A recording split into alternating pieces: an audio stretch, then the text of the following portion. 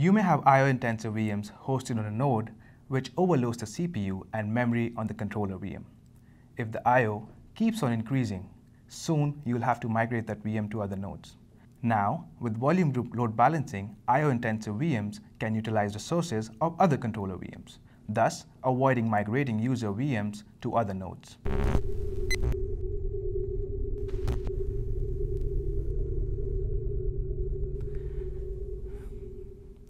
Welcome to another episode of TopX. My name is Atif, and I'm a system reliability engineer based out of San Jose office.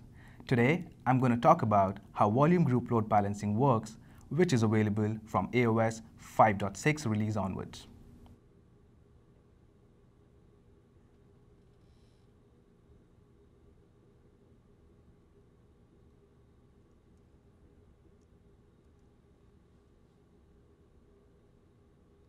First, let's understand how vDisks are distributed without load balancing enabled. QEMU is a free source emulator which stands for Quick Emulator and performs hardware virtualization. Frodo here is a Nutanix host user SCSI PCI controller implementation which sits outside of QEMU on the host. This daemon particularly has the information about what vDisk needs to be exposed to a specific VM. So here, without load balancing, connections to the target will always be to the local's target.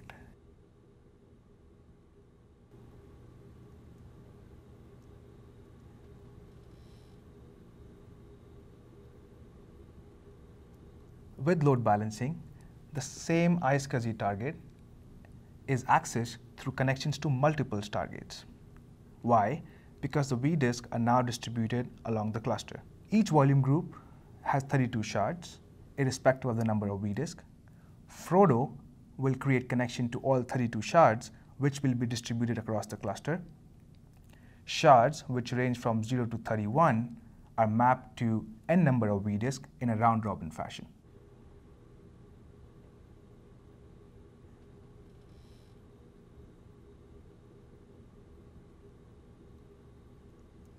Let's understand how iSCSI login will happen when load balancing is enabled. The user VM will always connect to the local CVM using port number 3260.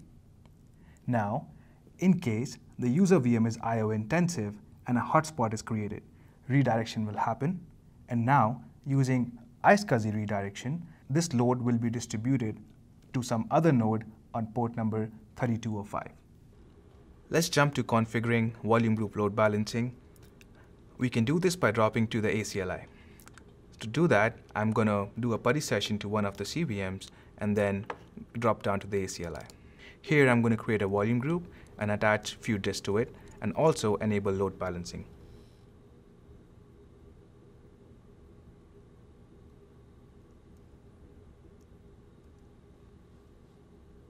If I do a tab, it gives you options to what can be done with it.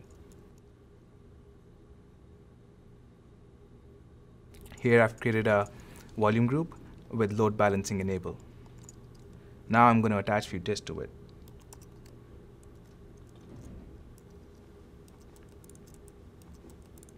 So I have a volume group having load balancing enabled on it and 3 disks attached to it. Now let's attach a user VM to the volume group that we just created. Here I'm going to attach this volume group to the Windows machine.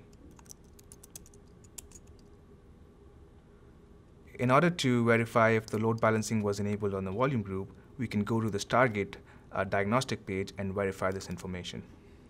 So here I have different tabs open that you can access with the CVM IPs and dropping down to the diagnostic page of Stargate. If I do a refresh, you will see all the vDisks that are hosted on this particular CVM. Here is the CVM, that's the preferred CVM, and the shards which we talked about are distributed. If I go to another one, you'll see the same thing, and so on with the other nodes. Now, in case you want to modify an existing volume group, you must first detach all the VMs that are attached to it. And we can verify this from ACLI.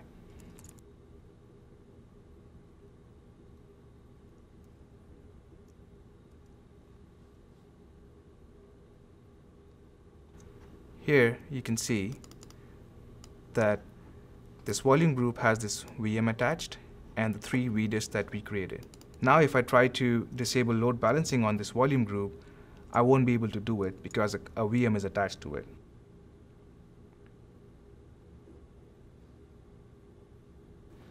You can see on the screen it says unable to disable load balancing since a VM is attached.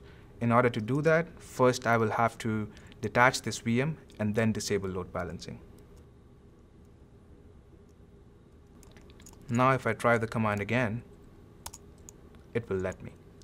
So make sure that you always remove the VMs before enabling or disabling load balancing on it. So there you have it. Leave a comment below and let us know what topic you'd like us to cover next, and be sure to subscribe to keep up to date with all the new features. Thanks for watching and see you next time.